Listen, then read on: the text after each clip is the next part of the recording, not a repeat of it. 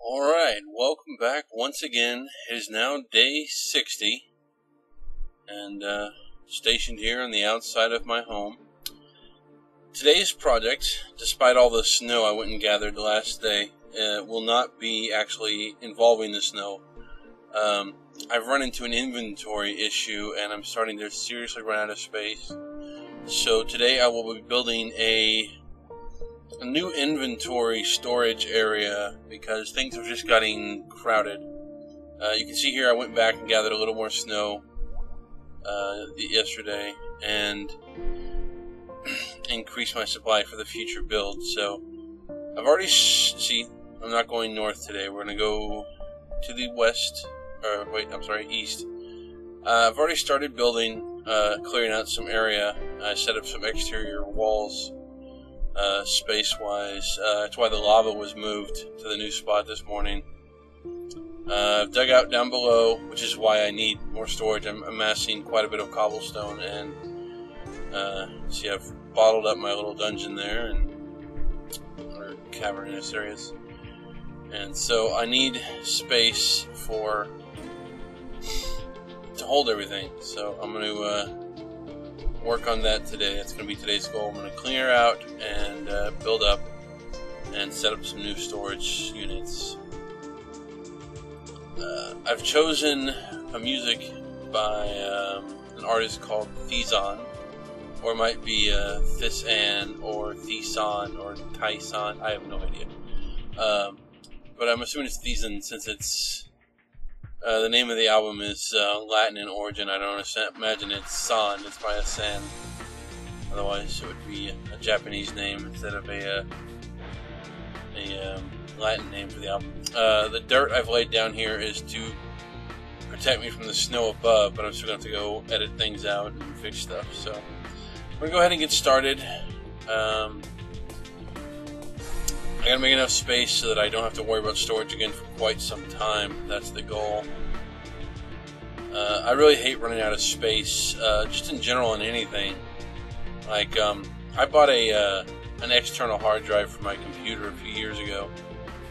I think it was a few years ago. It might have just been 1 year ago. I can't really keep track of time too well since I don't mark down days of when stuff happens. My years all sort of seem to roll together. And I often have to think back and remember exactly what year I did what sometimes. Does that mean I'm getting old? I can't remember years anymore. But I was needing one because I'm still an aficionado, a real anime enthusiast.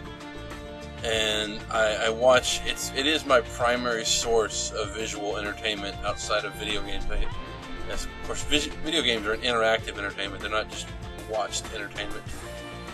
But as far as my visual, sit there and watch it entertainment goes, anime is the primary source. So I watch quite a bit. I have no idea what my current total stands at, but I know a year ago, I had 3 months of consecutive time that had been consumed just watching anime. So I'm assuming I've got to be at least 3 1/3 by now. And I mean, it takes quite a while. I don't watch it as proficiently as I used to. But I do still consume quite a bit of anime viewing. And for the longest time, I was saving everything I watched. I download them all from fan sub sites, and I was going around and I was, archiving all the anime I watched. And for the longest time, I was burning it to disk, and because it was, an efficient enough method of storage, and it worked well. I mean, I had amassed a mountain of DVDs. I have 600 DVDs of anime. Sadly, I don't still have them. I let someone borrow my collection, and we sort of fell apart, and the fucker never had the decency to send it back to me. But that's kind of the way some people are. So I lost quite a big supply of my discs, and that's okay. It was sort of after, I mean, I'd been saving it for this individual. It was kind of like the reason I originally started saving anime instead of just watching it. Because, to be perfectly honest, I don't watch things more than once, usually.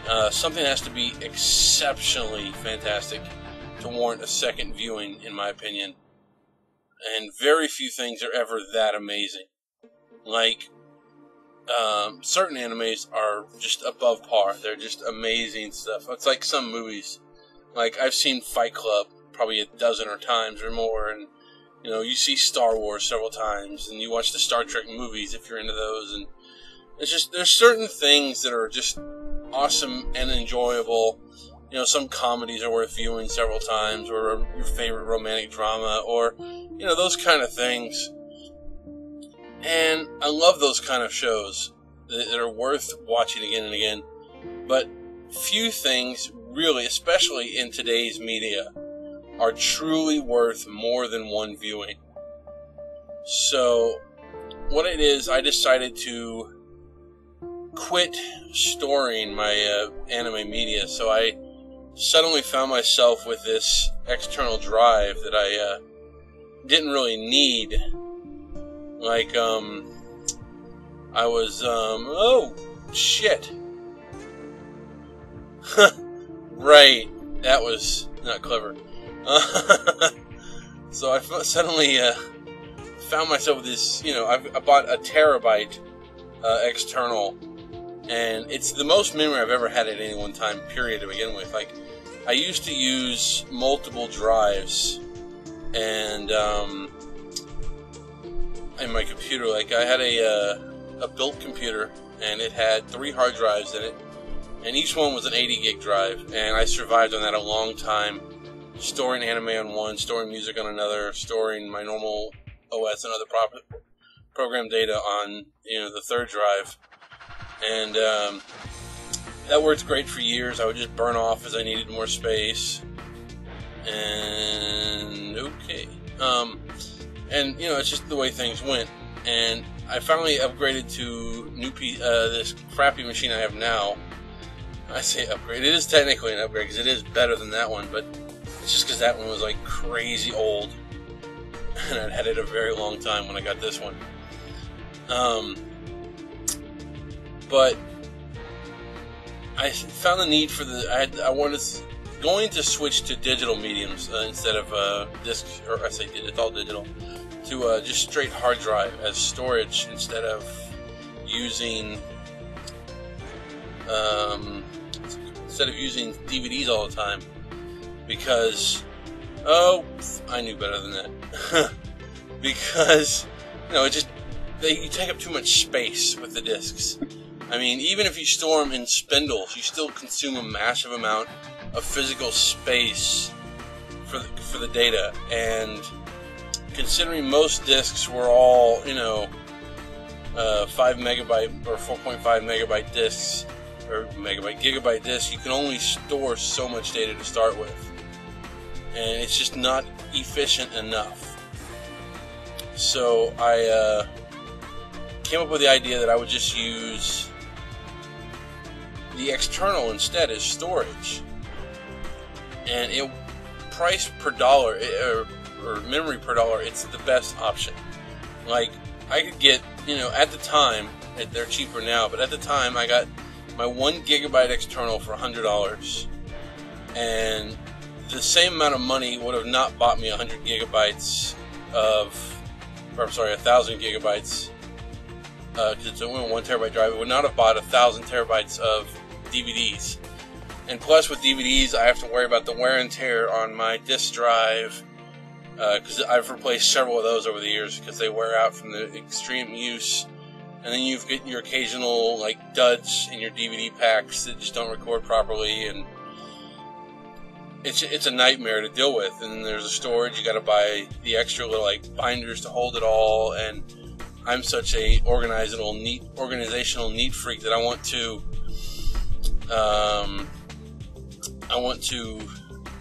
like chronicle my anime collection, and I'll set up like databases for everything, and I'll set up I want to like create cover art to put on. I didn't never use printable discs, but I can still print out images and slide it in a little DVD sleeve when I'm storing it. I mean, I'm just that kind of like organizational nut job that I like everything in its place. I'm a very mise en place kind of person, and it was too hectic. And if I could instead get this tiny little external drive that has 1,000 gigabytes of information storage capability, well, 1,000 whatever, I don't know exactly, it's like 963, or I have no idea. The conversions are weird from bits to bytes. I don't like the marketing for that, but that's a rant for another day. So it made more economical and space sense to switch to an external. That was the whole goal. So I began downloading anime. I was chronicling it and archiving it on the drive, and it worked good for a while. And then, like I said, that friendship fell apart for the person I was actually saving this for, because they were an anime enthusiast and they didn't get a chance to watch except for when we were visiting together. So that's why I was saving it all for them. And when suddenly I didn't need to do that anymore, it sort of freed my space up.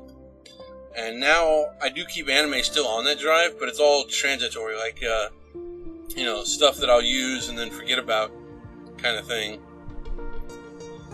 So it's a lot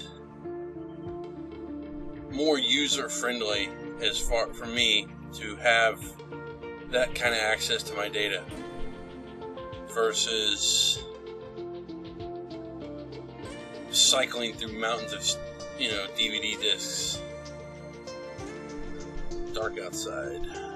Oh, sun's coming up. Good. Need to go out there and put in the ceiling for the other half of the room. So it makes more sense to do it now. So now I use my external purely for music storage to keep it off, because I have an oftenly increasing supply, and data has become so free flowing now as far as price, how much you can get, and it's just now I get like pure FLAC lossless rips of music, and it's just data out the ass. And I still have a mountain of space. I mean, I've got several PC games stored on there. I've got several anime series and movies, and it's just a terabyte is a massive amount of data, and it really does go a long ways, and I love it. So I'm big on storage. Having space matters. Space to accomplish your needs, space to organize your thoughts, space to just everything. Space is important. Whether it's a minimalized or exuberant amount of space. I mean, it's all in how you organize it and how you utilize it and organize it. So this is part of me today. It's like I'm making this new storage facility because I love to organize. Organization is key to how my brain works, and if I can't organize my thoughts, then I can't succeed in the things I want to do. It's like I certainly would never be able to accomplish half the stuff I set out to build or do if I haven't already formulated the plan in my head, and it's just an organization process. To organize, you need space. You got to catalog and prioritize, and everything has to flow properly. You have to have. You cannot. It reminds me of the development process of invention or design. Is that form will follow function, and a lot of times in my life, my function will follow form. And I think it's because I'm an artist. I follow a different set of personal rules, and I'll design, I'll build function into my look instead of building, my look into my, purpose of what it's doing. And I guess that's, from having I don't have an analytical thought pattern. I don't relate to, the normal way of thinking for things and people in general. It's just not how my brain works. So I have to have that extra step, that extra, what would you call it, that extra, I don't know, it's almost like I would call it labeling. Like I have to label my thought process. Like if it doesn't have a package deal about how everything fits together, I don't quite comprehend how things are supposed to work. I don't know, does that make any sense at all? I'm a stickler for order, which is funny because I really do enjoy chaos in its own right, like chaos for chaos' sake. It's important to me to have that escape, that unbalance sometimes, and it's very contradictory with how I like to live. So it's kind of curious in a way as to why I would choose to live one way but embrace a totally different ideology of what I like to think about and how I like to do things. I guess I'm just one of those back-asswards kind of people.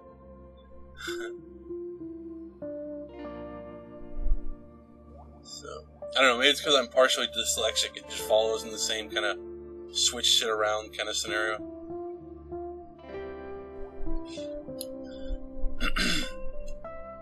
Thirsty. I don't know if the mic's picking that up or not. I'm drinking out of a straw. So, organization is key to your personal life, but chaos is more fun in your entertainment. Let's see, I need to put in the floor here. So,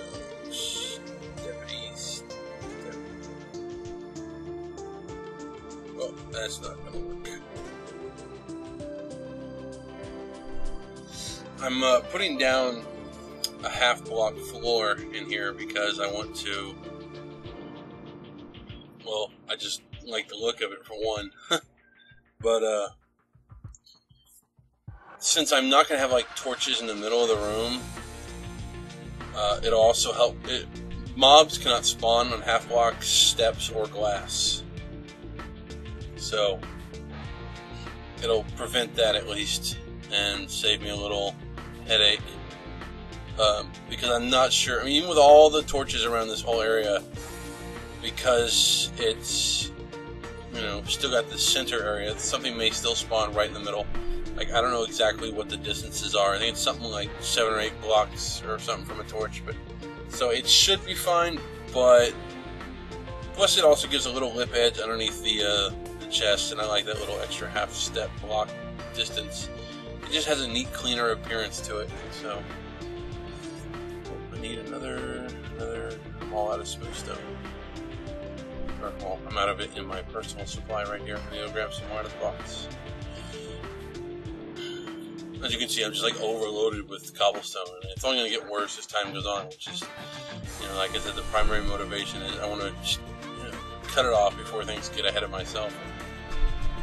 I end up with a mountain of storage was. Okay, so now I need to do the roof and the last bit of the exterior walls here, which means I'll have to go outside to do them. Because it's just gonna, there's water out there and it's just gonna pile in on me. I don't need sand on my head. Try to count here.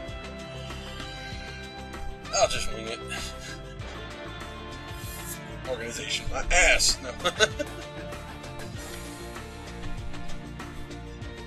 But, yeah.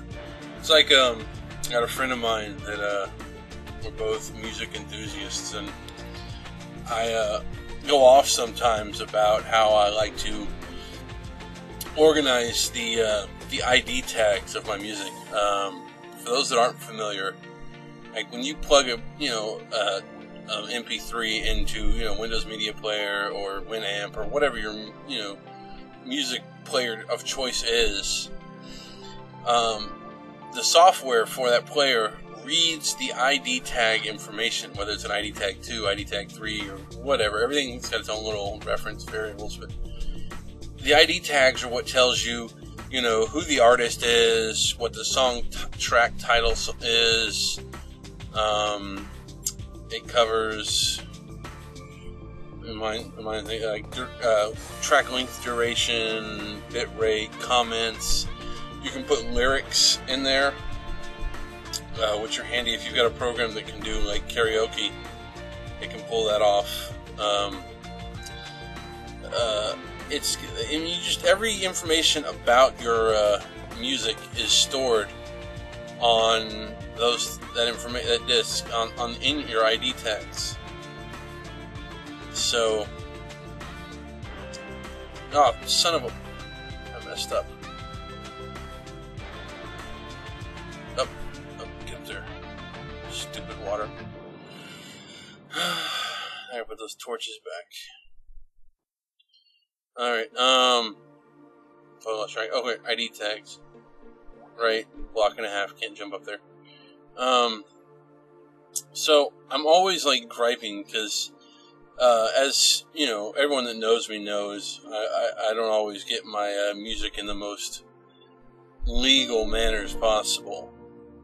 Not that I endorse not buying music, but it's just for me, it comes from like a social whatever. I'm not going to get into my reasonings today, especially not on YouTube. If you want to talk to me about my reasonings because you don't know them, feel free to message me. But needless to say, I even when it's music you're ripping from your own CDs, your ID tags are empty. To start with, you have to put the information in. They don't just come that way unless you like buy it off iTunes, or you get it from like the music I get off Jamindo is uploaded by artists, and it's already ID tag compatible. It's already been programmed in, which is great because it saves you the step of having to do it yourself, and that matters a lot to me as a enthusiast of music, to have that option, that functionality.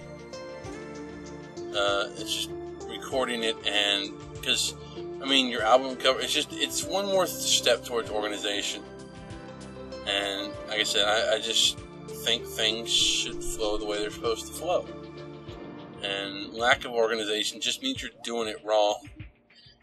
In my mind, you're doing it wrong. So let's see here. Awesome.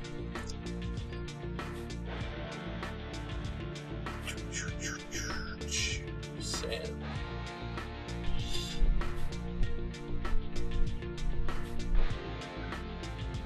So like I don't know, you get a lot of music off the internet that doesn't have its ID tags, or what's worse is you'll get some like total asinine moron that'll like encode the most bizarre format to their ID tags. Because like most music ripping software gives you the option to encode an ID tag while you're doing it. Like say you're going to take your favorite soundtrack album or artist album or whatever, you're gonna encode some music, and you get the option of declaring the artist and then the the music genre. And some people do it and do it right. They check out the actual artist's definitions of their own music genre. I can't stand to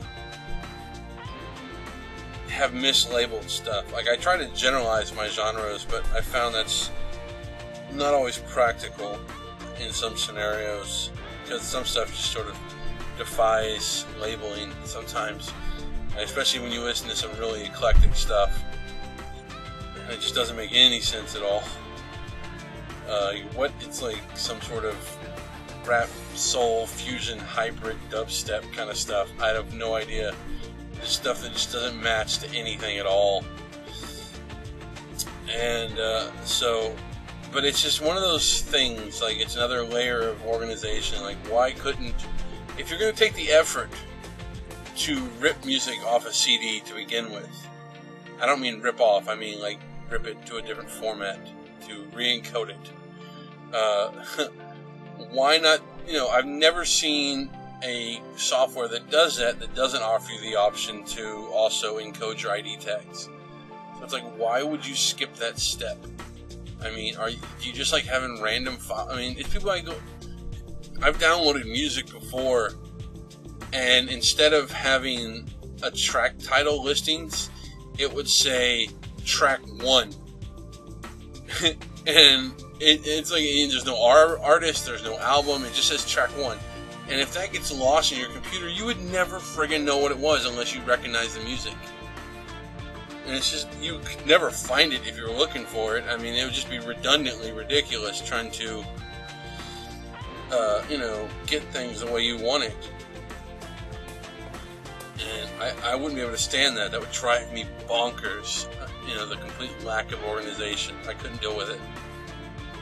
It's like, what's wrong with you? Like, your brain's missing a step or something. I had a old roommate of mine who was like, I download quite a bit of stuff off the internet, but this dude is like notorious. He would get mountains of data. I'm talking 300 gigabytes a day, kind of notorious amounts of data. And it was just off the wall, the amount of information this guy would accumulate. And I originally got my whole DVD burning practice ideas from him, because he had, my collection was pretty massive, but he's literally got over 100,000 by now, I would imagine. It's just insane.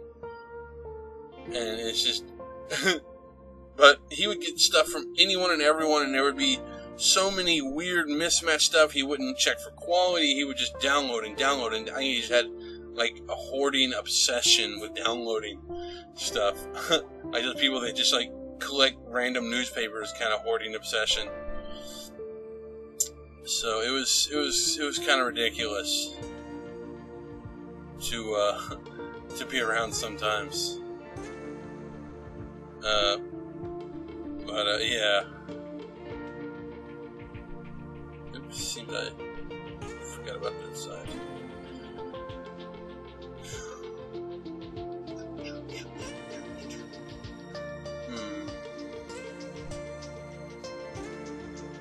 See how quick I was there? The freaking sand didn't even fall down.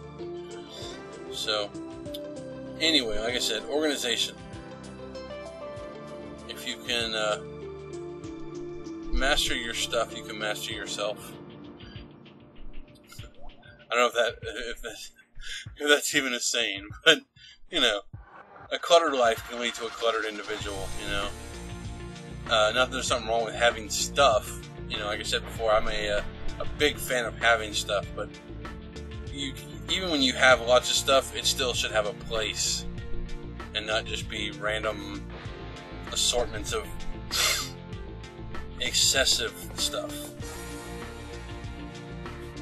I'm gonna sneeze, I swear to God, I know it, I feel it. Nope. So, don't overdo your stuff. Like, don't let your stuff control you. It's your stuff. Put it in order, make it yours, own it. That way it'll be yours forever. And you won't ever get, like, I couldn't understand my old roommate. He had all that stuff, and there was like no organization, and it would take him minutes to hours to find some things. And I'm like, dude, you're just going about this the wrong way. You gotta have a system. You gotta, archive and chronicle things properly. Everything's gotta have an order to it. Because there's nothing worse than not being able to find what you want. I mean, imagine if people were like that. Like, you couldn't find your friends because you don't know where you put them. It's like, God, I know Bob needs to be fed today, but where did I leave him? It's like trying to find your dog in a mountain of dogs, and they all kind of look the same and sound kind of the same, but only one is your dog. and you can't find him because you didn't bother to label him. If only you'd put that collar with a name on there, you could find him, but no. You had to be that douche, just let him run wild.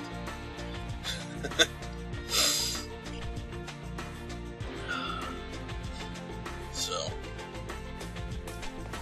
let's see. So, finally, the last step of any proper organization, oops, I need that, is, of course, labeling.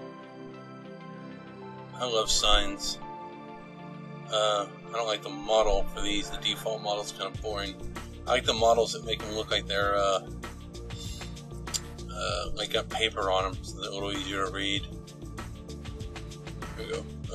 And of course, you know, these are, let's put them on blank, but you can pop one off, put it back on, and then, you know, type in cobblestone. Enter. There you go, cobblestone. So those two will hold cobblestone. Eventually that whole corner is probably going to hold cobblestone, but, you know, you end up with a lot of it. Cobblestone and dirt, the two most common things you'll end up with. And or sand, depending on how much glass or sandstone you build or use. So, but I'm going to make a door, and that will be it. This will be the end of today's really long video. Hopefully YouTube won't yell at me too much for having such a long video. I know they did last time, so that'll be it. I will see you next time. Goodbye, and hope you found this entertaining.